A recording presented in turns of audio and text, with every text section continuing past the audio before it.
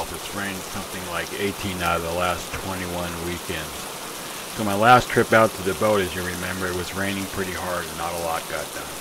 The sun finally came out, and here's the story of what I got done. This is my mezzanine mast.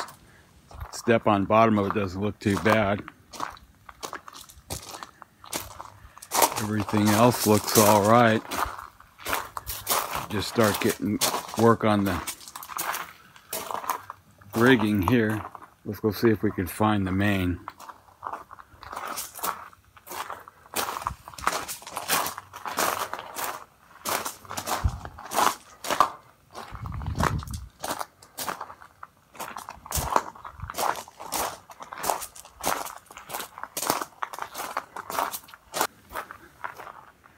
This is mine over here.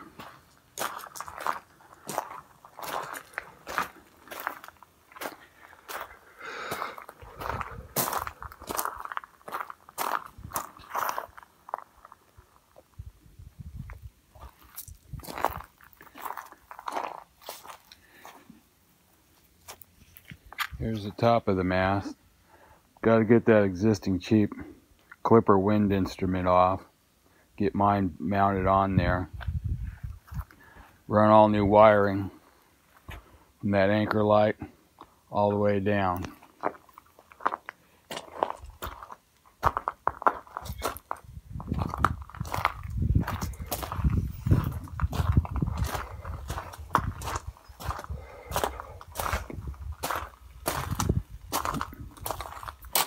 Man, that's a big mast.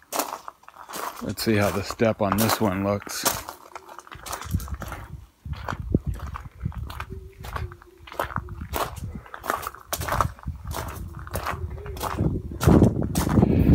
Not too bad.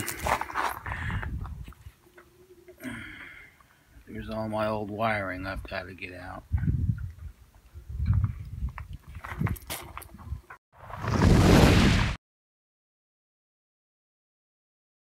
Today I want to share a really big announcement here on the channel. If you've been following along and you know that we've got SV RockChalk t-shirts. We occasionally give them out to new subscribers. Well, we've got a new product to share with you, and that's what I want to do today. So here we are. I'm really pleased to announce our new SV RockChalk baseball caps. They're really good, high quality caps. Got a nice firm brim. SV RockChalk logo on the front here. And to promote these hats, what we're going to do is this week we're going to pick one of the new subscribers to give one of these hats to. So if you're watching the video for the first time, or you're watching for a second or third time and you haven't subscribed yet, now's the time to do it. So go ahead and hit that subscription button, and one of you lucky new subscribers will get one of these outstanding new SV RockChalk hats. We'd like to take a break here at the channel from all the action and ask you, if you enjoy what you see here on the channel, go ahead and hit that subscription button. We'd really appreciate it. Also, give us a thumbs up. The positive feedback is always enjoyed.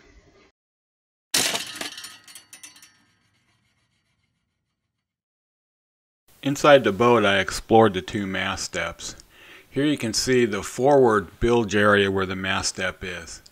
30 years of gunk and corrosion have really taken its toll. Talking about taking a toll, this is the main mast step. It's so corroded that the fingers used to bolt it to the keel completely disintegrated when they took the mast out. And it's got 30 years of crud falling down the top of the mast, completely filled that mast step up. After some elbow grease, grinding, and 2 fresh coats of bilge paint, this is what it looks like now. This is the mezzanine mast step, which is in the aft head. The same story here. 30 years of crud stacking up inside the step. Also, it seemed to get a lot more water down the mezzanine mast, and it is designed to drain into the shower pan and then be pumped out of the shower pan into the aft bilge. So if you're not there at the boat for any extended amount of time, you come back and that shower pan is constantly full of water. On top of that, whoever installed the mast step managed to clog up the drain rails underneath that step, so the water would then flow over the top of the mast step. I'm going to fix that.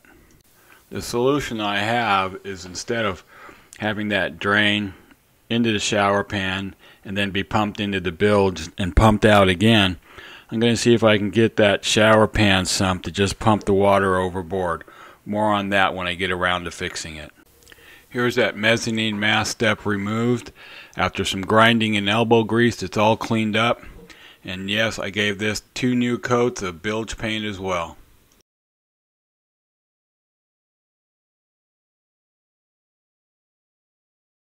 This is the top of the main mast.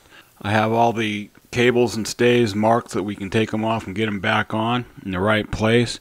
And I'm started to remove all of the cotter pins. My first job at the top of the mast was to remove the old clipper wind instrument that never worked. If any of you are thinking about buying one of these, don't waste your time. After 3.5 years, I was never able to get it to calibrate. Plus, it's a NEMA 0183, so it's really not going to work with a lot of your new navigation instruments. So just don't even think about it.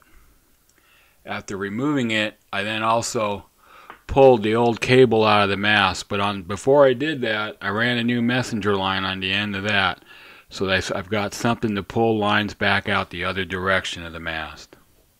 For today, the last thing I did at the top of the mast was to remove the piece of silicone caulking that plugged the hole where the messenger line and the VHF line and any other instruments run down through the top of the mast. Now, the last thing I did on the mast today was to remove the seizing wire, keeping the cable and rigging attached to the end of the spreaders.